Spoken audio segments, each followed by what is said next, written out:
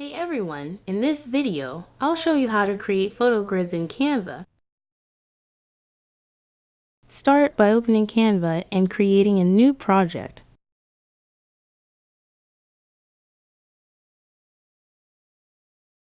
Navigate to the Elements tab and scroll down to find the Grids section. Click See All to view the full collection of layout options. Browse through the available grid styles and select one that fits your vision. With a single click, it will appear on your canvas. Now go to your Uploads section and simply drag your photos into each frame of the grid. Canva will automatically fit them into place.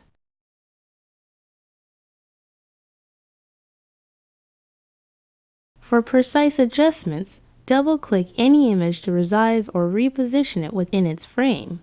For more Canva design tips, don't forget to subscribe. Happy creating!